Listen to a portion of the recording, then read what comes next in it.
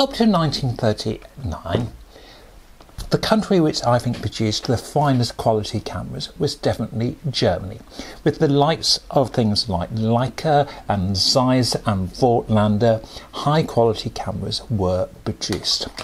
Now, obviously, after the Second World War, the economy of Europe was in a pretty bad state. And it's interesting to note that there was import restrictions on things like cameras into the UK market. Now, this gave an advantage to UK companies to produce things like cameras, and you actually had a flourishing camera industry for a short amount of time, and that included companies like Ensign and Kodak, and the company I'm talking about today is AGI.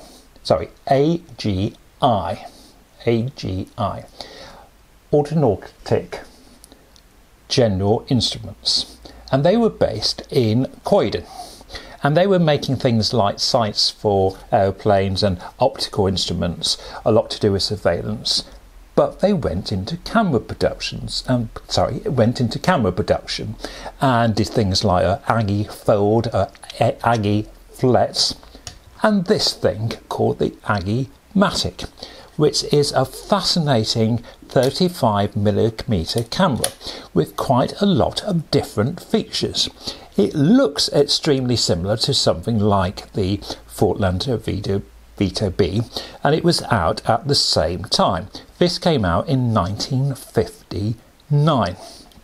The first feature I find fascinating on this camera is the shutter.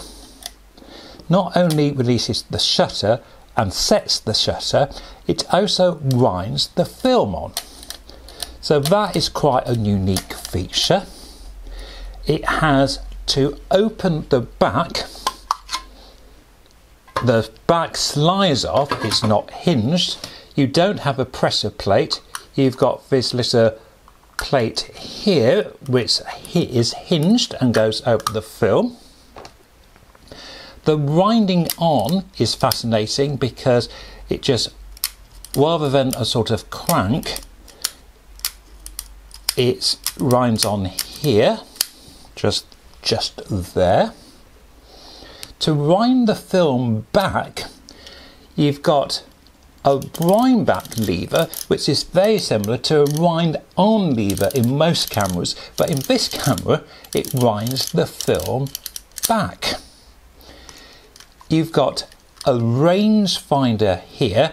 It's not coupled. Now, a coupled rangefinder is where you look into the viewfinder and you see a little image in the middle and you match the two images together, and that gives you the focus point completely. In the uncoupled, you still do the same of matching the two images together, but you take a reading from this little part here, and that tells you how many feet away. So you put the two images together, then you alter your focus here. So this camera, not only has it got this manual focus, but you've got a rangefinder. It also has a exposure meter, but it's what is called an extinction meter, which is slightly strange in that it all works on numbers which are illuminated, and you look through the little viewfinder to the meter and you should see it says the easiest number to see is the number that you then register on the top and take a reading from. Now, unfortunately, extinction meters are very variable according to your eye, so I would say they are not a very accurate meter, but they are a very cheap meter to put on a camera. So those, and apparently this lens comes off as well, and you can add a lens, and you've got a little here, a frame for a telephoto lens.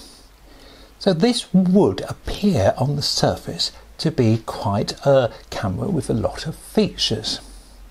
However, there is a downside. I've had a couple of these, and the one I bought several years ago, I put a film through, I was slightly disappointed how soft the photographs are. And with this camera, I was really excited about it.